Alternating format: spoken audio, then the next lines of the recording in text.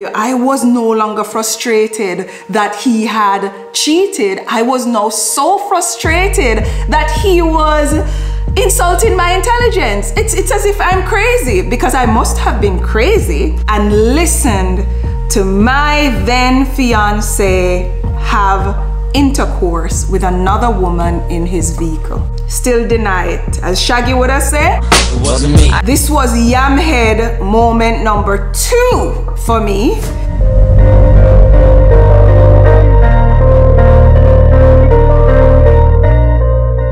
Do you realize that most men think going to the hairdresser is where women go to gossip? I don't know if that's the case at any other hairdressers, but it's certainly not the case at mine.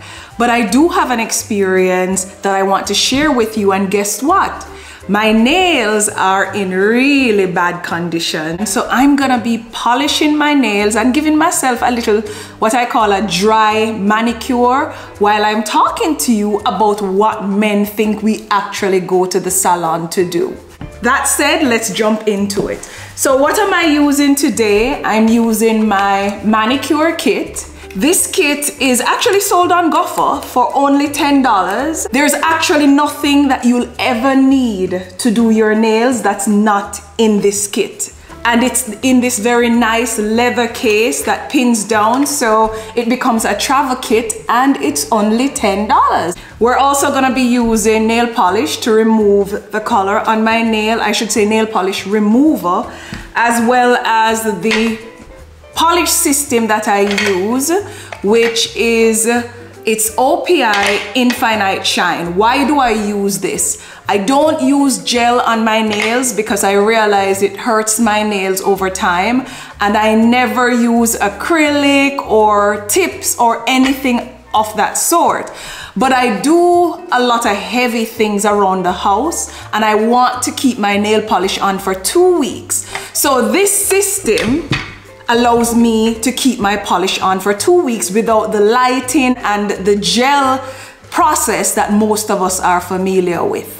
When I initially moved to Kingston, well, I don't feel I live in Kingston. So let me say, started to spend more time in Kingston, I decided to check out a hair salon.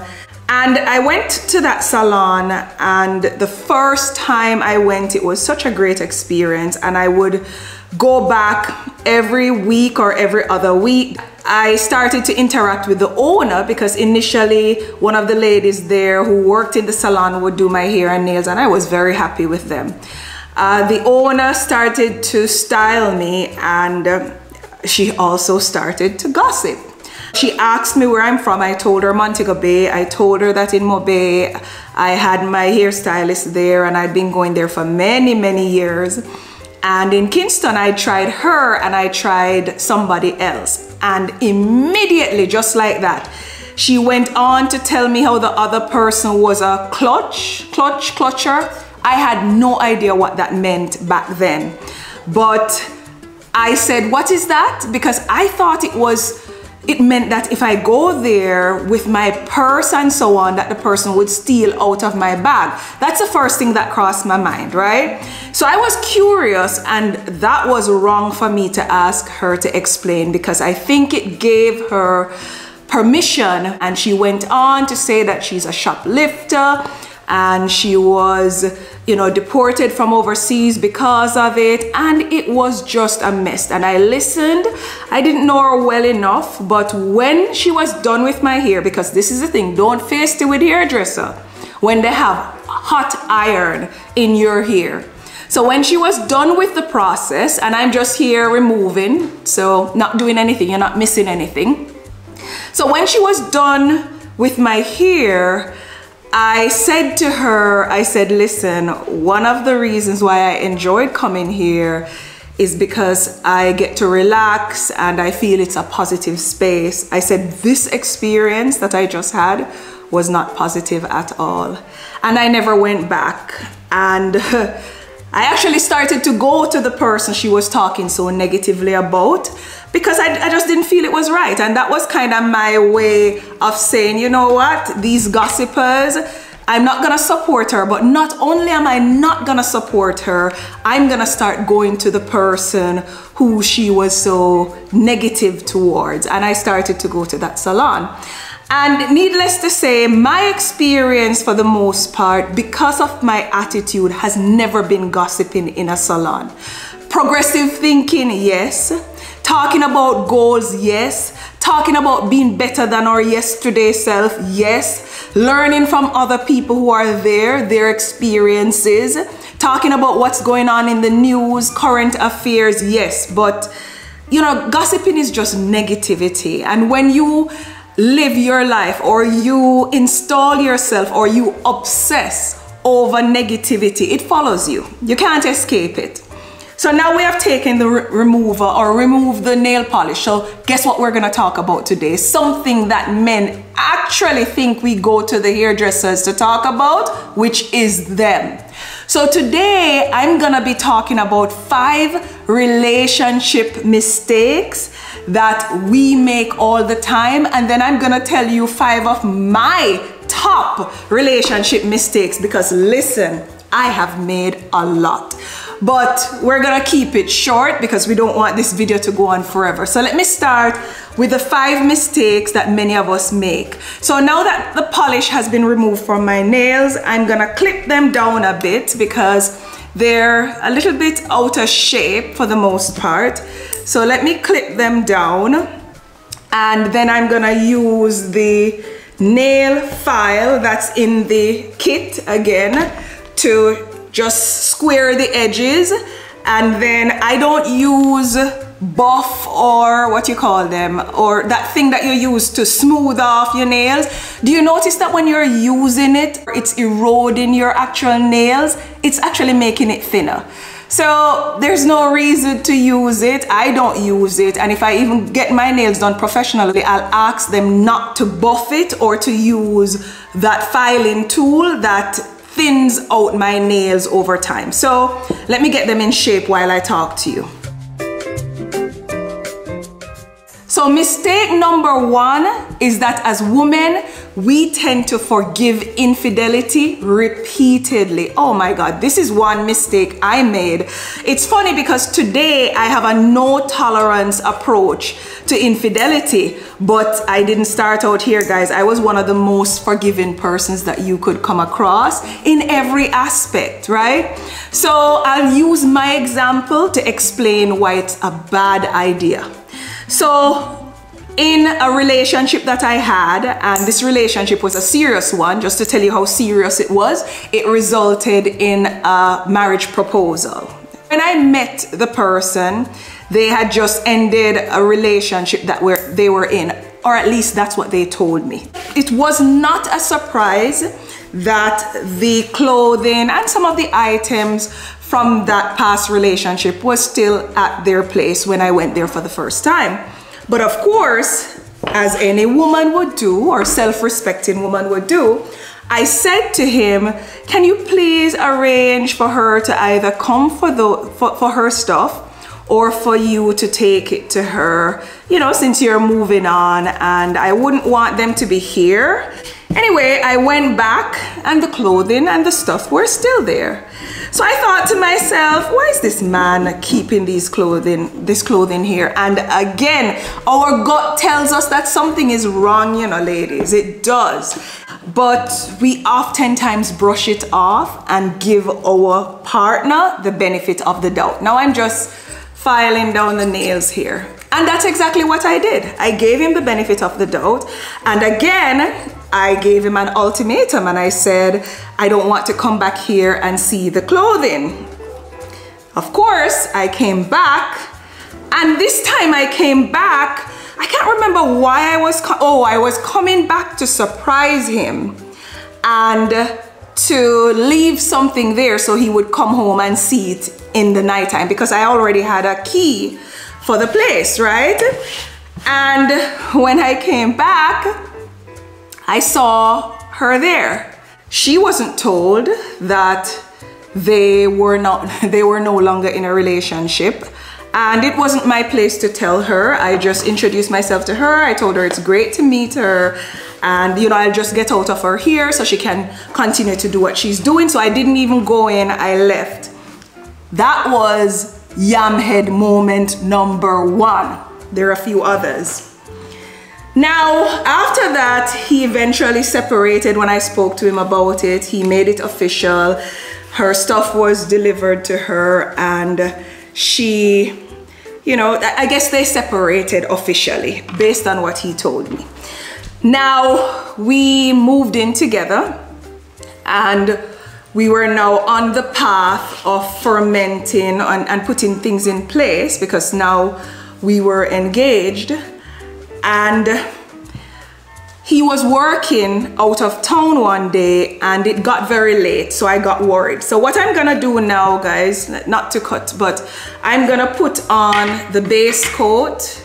Now, he was working out of town, and I got a little bit concerned when it got to, I think it was like 10 p.m. and he didn't come home, and that was really unlike him. So I started to call to make sure, you know, he didn't have vehicle issues, he was okay, because I had learned to trust him again. And the phone rang the first time without an answer, and the second time the phone actually rang, and I heard it answered, but nobody was, I was there saying hello, hello, nobody was answering. And I sat there for the next few minutes and listened to my then fiance have intercourse with another woman in his vehicle. The conversation that followed, it looks like they were just done based on the timing of my call. She was worried about being pregnant, or I don't think she was worried about catching a disease, because that wasn't mentioned. It was more about being pregnant. And apparently the phone had pocket dialed. Let me tell you something. God has a way of showing us these signs, but because we think we're smarter than God sometimes, you know what we do? We ignore them. And we say, no man, it's just a one-time or a two-time mistake, and I'm the prize. He won't do anything to hurt me again. This is just because, you know, he's coming from a past of infidelity, and you know, he was cultured that way, and I'm gonna change him, because we all think we can change men. That's another mistake we made, but let's not jump into that one. So now I'm done putting on the top coat. Now we're gonna move on to the actual nail polish. It's Easter time, so it's spring. So this is a pastel, so we're going spring with the nails.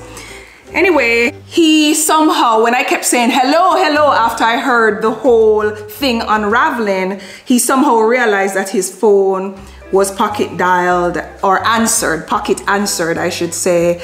And then he picked up and nothing was said. The phone was just disconnected. And I thought to myself, I will never forgive him for this. But I sat on the veranda, and by the way, I tell this story in much more details in my book, No Regrets, Just Lessons. And I sat on the veranda, and I never forget, I was wearing fire engine red nail polish. And I was there sitting, you know, paddling over with my nails, just so anxious to attack him when he got home. And when he got home, I said, what's going on? You know, this is the second time. It's not gonna work. And you know what? The man did the worst thing that he could have ever done to me, which is he insulted my intelligence. He told me that I didn't hear anything. I was just imagining things, and you know, he would never do that to me, and none of that happened. And let me tell you, I was no longer frustrated that he had cheated. I was now so frustrated that he was insulting my intelligence. It's as if I'm crazy, because I must have been crazy for me to imagine up all this and then accuse him of it. And even when I showed him that the call wasn't answered by him, but it was answered, and I was on the call for several minutes, still deny it. As Shaggy would have said, it wasn't me. It wasn't me. And this was yam head moment number 2 for me. And guys, I use Q-tips, like when I mess up on the edges. You know, a lot of the nail techs use this stick here and they wrap some cotton on the edge. I'm not that complex. I just dip the Q-tip into some remover, and now I have remover on the end of the Q-tip, and I just use it to clean up the sides like that if it messes it up. I just think it's simpler. Now we're moving on to the first coat on the other hand. We're making fast progress. I need to get through these points fast. Anyway, that was my yam head moment number 2 because I ended up staying with this man. Now, yam head moment number 3 was it.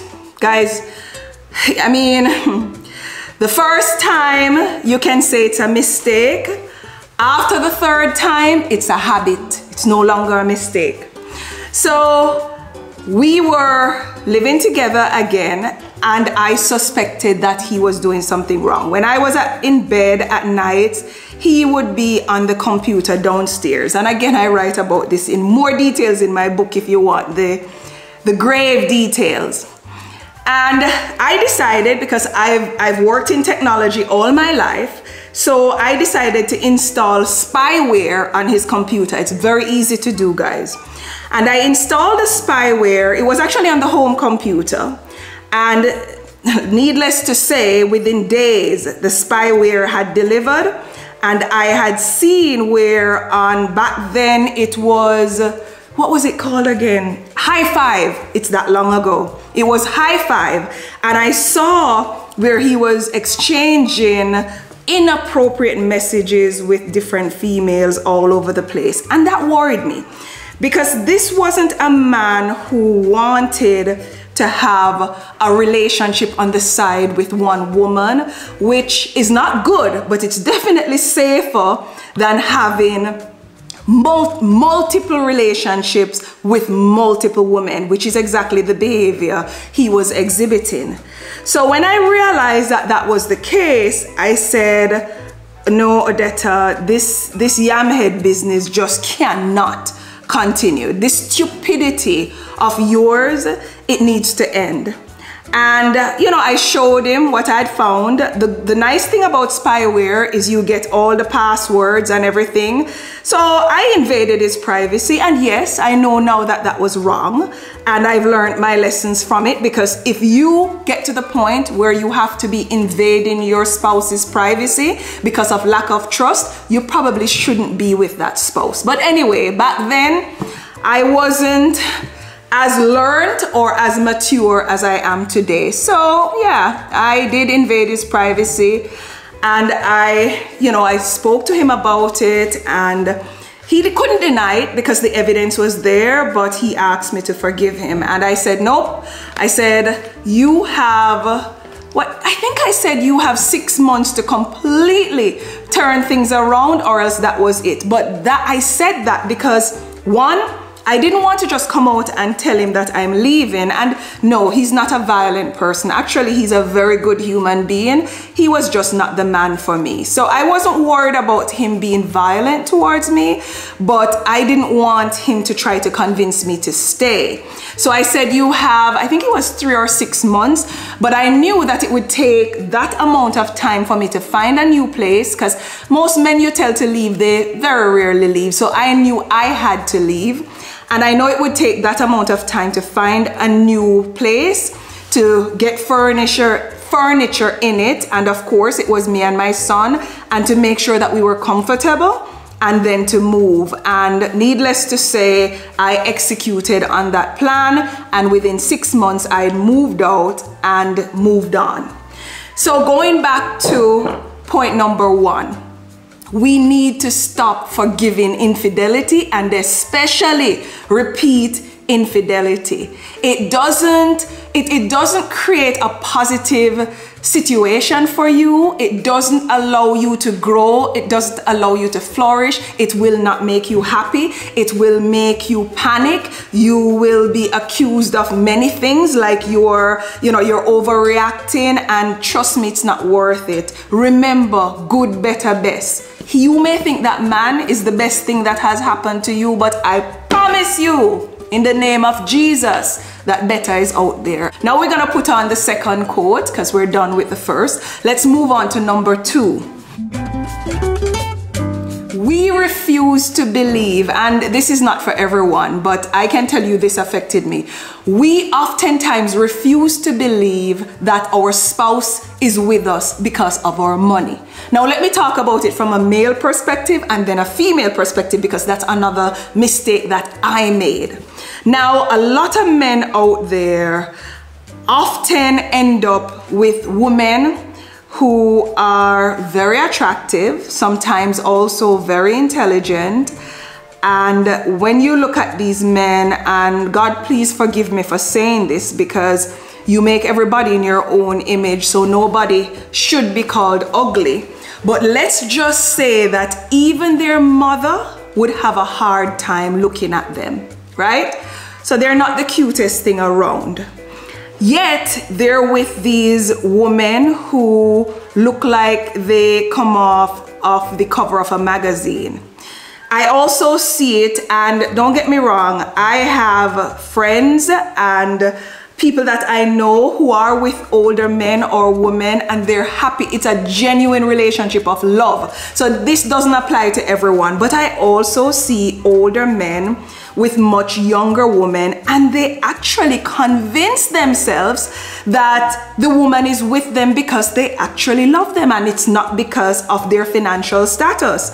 Now, I can't tell you what to do because it's your life and it's your money and it's your choices, but I can tell you that very rarely are those women with you because of who you are or how good you look. And you can test it out. Just stop laying money on them or spending on them for a while and watch what happens. It's not rocket science. They're gonna start changing their behavior, and soon you will become a part of their past, and they will dismiss you so fast you wouldn't begin to believe it. Now, some of them are very invested, so they'll go along with you for the long haul. As a matter of fact, I know someone who, and this is somebody I probably could call a colleague because I've known her for many years, and I still talk to her because I don't judge, guys. I will still have relationships with people that don't always do things that I agree with, but it's who I am. I'm not gonna hold it against them. But I know this particular person, and I can tell you that this is what she does, because she only dates men who are wealthy, and this is what she does. You see, for the first 6 months or so, she spends her money on these men. She takes them out to nice places. She buys them gifts. Now remember, the man is who has the money, you know, but she just shows them a good time and shows them that, listen, I can pay the bill at dinner as well. I can invite you on a date. As a matter of fact, she even took one of them on a trip overseas. But you know what she's doing? She's planting the seeds. She's planting the seeds and building the trust. When these men who are a little bit hard to look at, when they see this happening, they misinterpret it to mean that she genuinely cares. But it's a strategy, guys. She's very strategic, although it's not right. So I have to counsel her at the same time, but it's a great strategy. What can I say? I have to appreciate a great strategy, even if I don't agree with it.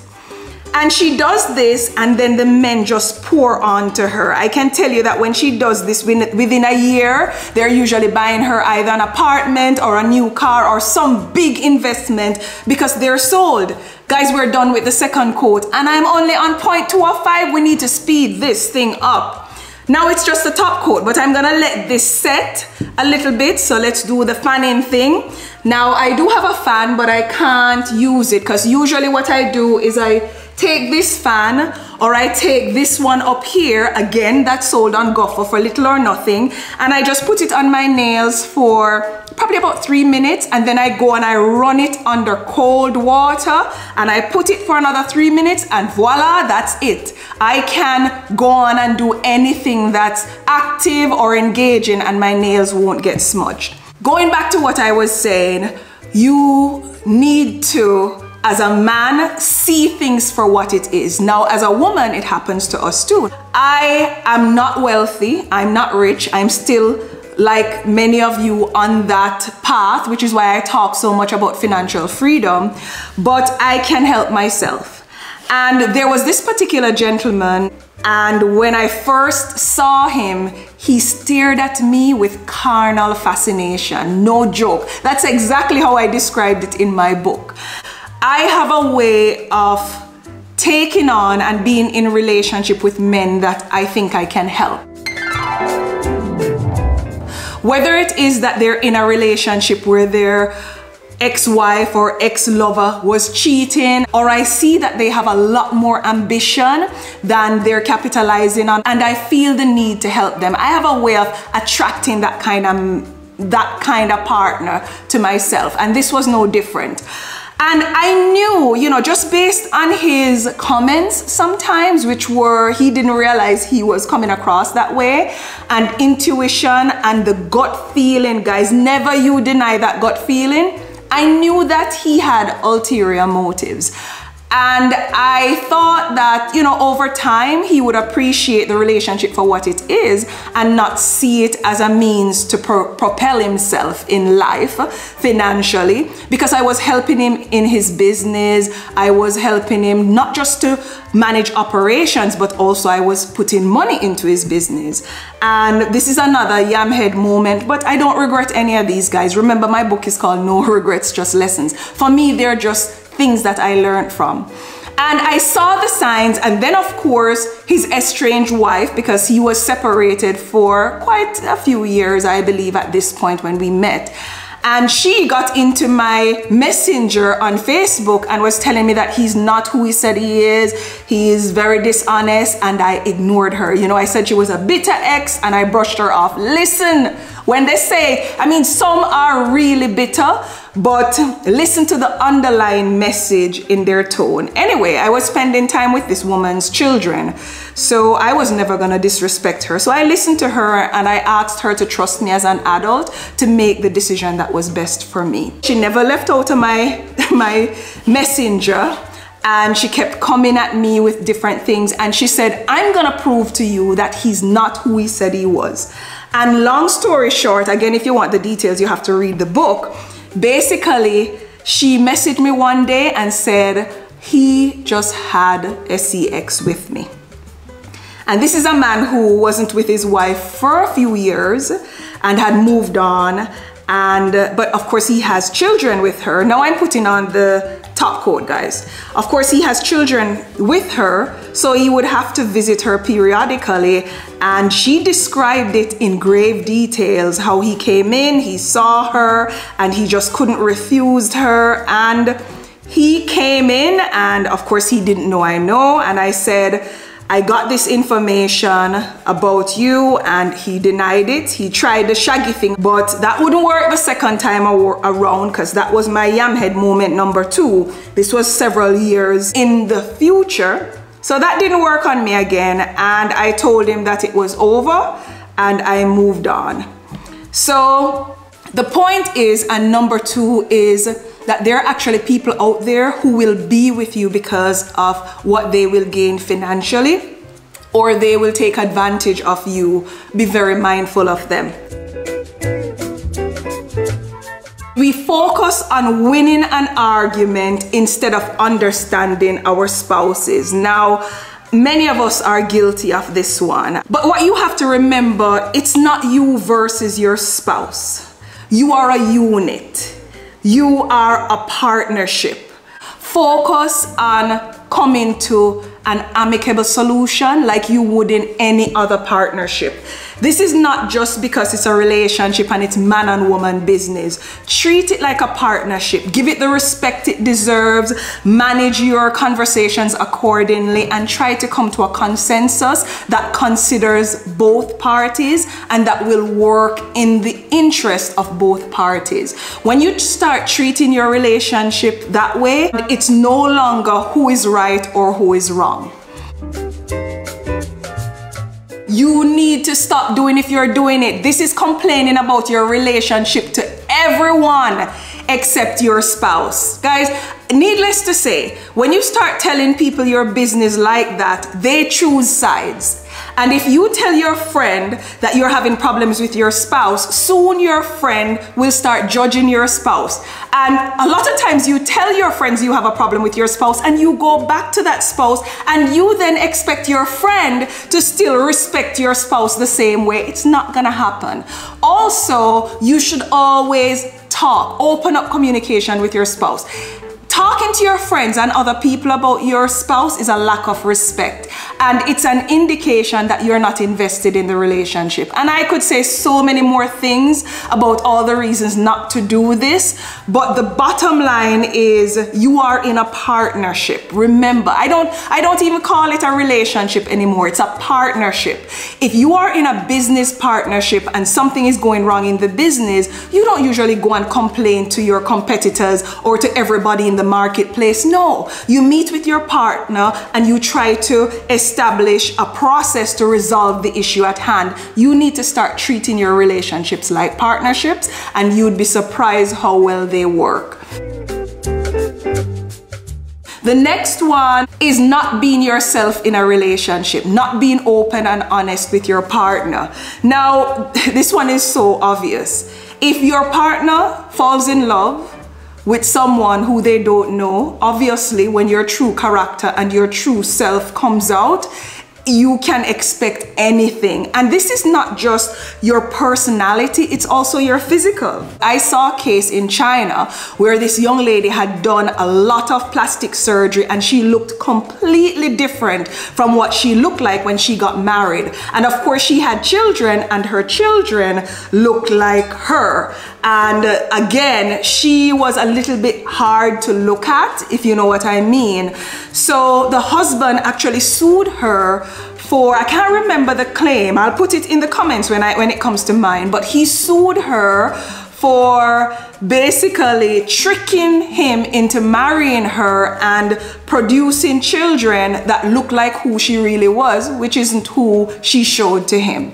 So whether it's physical or it's personality wise, be true to yourself. Try to look like how you look. Too much makeup here, and when you strip that off, your husband is wondering how in the world did he end up with a stranger in bed in the morning, because you look totally different from the person he went to bed with. You can't afford for that to happen. So be true to yourself from a character perspective as well as from a physical perspective. You need to set boundaries in your relationship, and you should never give up those things that mean a lot to you. And I'm gonna use one of my mistakes to help you understand this. In one of my relationships, my spouse had a problem with one of my closest friends. And he had a problem with her because he knew that she knew things about him that I didn't know that could hurt our relationship.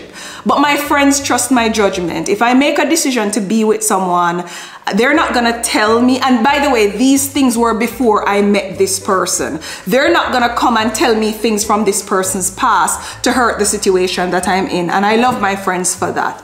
But he was afraid that at some point, my friend would tell me about his past deeds and that I would use it to judge him and probably to make decisions. So he started to tell me how my friend was a horrible person and I shouldn't have her around, and he didn't want her in his house. And I didn't listen, but I had to respect the union, meaning I stayed friends with her. She didn't come to our home, but I remained friends with her despite what he said.